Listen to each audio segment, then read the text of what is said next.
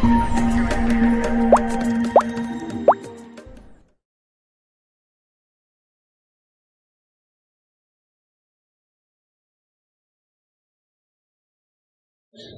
we have here is a product demo of a solution that we have developed for the water industry. Right here is a water meter. Attached to it is a solution that we have put in place. This is called the Zuby. The gray box has two components that we have built. The first one is the energizer, which is the energy harvesting solution. And the second one is the valve. The valve offers basically disconnection, reconnection of the water meter. This solution is connected to the component, which is the communication component, which remotely talks with the RFB. So the Zuby talks with the RFB with your backend system, which is the CIS, the customer services, the customer information system. The CIS issues commands to read the meter, disconnect and reconnect from remote.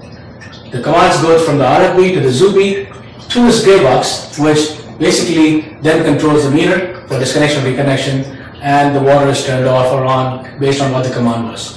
During the time the water is flowing, the energy is being harvested. There's a micro turbine here which basically converts mechanical energy into electrical energy and saves it in the battery. So what we're going to do here is a demo of the solution. Right now the water is flowing. The backend CIS system is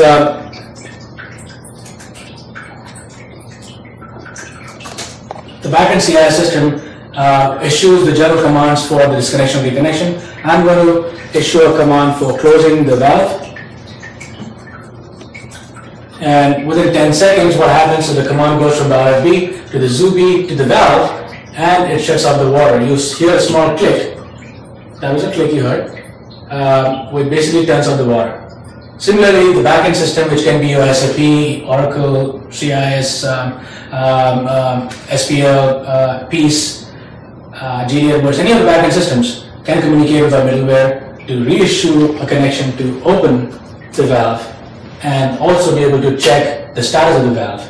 Meaning to say, is it open, is it closed, what is the meter reading, what is the strength of the battery at any given moment of time. So here it is, the water is open. And this is a solution which is being developed as we speak. The components are right now quite huge, as you see. Our solution, which is going to be out by the end of this year, will be compact enough to fit within this meter size, which is about 7.5 inch.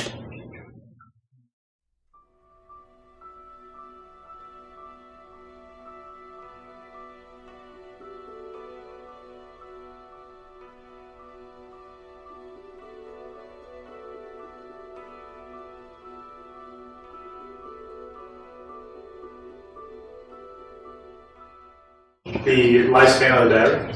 The lifespan of the battery is conventionally 10 years. It's a rechargeable battery, and it is, we could potentially stretch it to 15 years, but right now it's 10 years. And the standby life, if it doesn't get any charging from the mechanism? The standby lifetime is 6 months with about 8 to 10 reconnection, disconnection, and 6 months long of read every 10 minutes. So when you send a signal and the water gets cut off, does it send back a signal as confirmation that the water is that it has stopped? Yes, the status check, the request for disconnection or the request for reconnection comes back as a confirmation, which tells you that the valve is closed or not. And you can, of course, at any given time request for valve status. What is the approximate range between the Zuby and the RFB? The Zuby and the RFB is essentially 900 yards. However, because of the leaf technology that we have developed, we have called something called the remote configuration protocol, which allows different leaves to jump to individual endpoints to reach the RFB. So essentially, you can form a long, wide chain which could run into miles. And why is this solution better than other solutions that are on the market? The solutions are existing solutions only offer reading, and they use a battery, which they boast will last 10 years. However, the moment you add components such as disconnection, reconnection, quality of service, what is your pH level, you add any additional sensors, your battery would not last that long.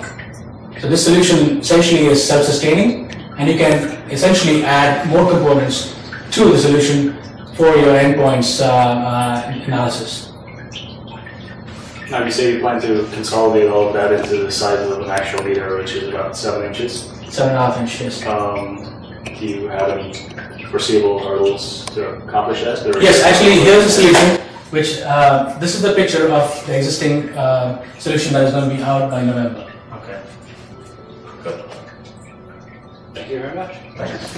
Thank you for watching LiveMeters.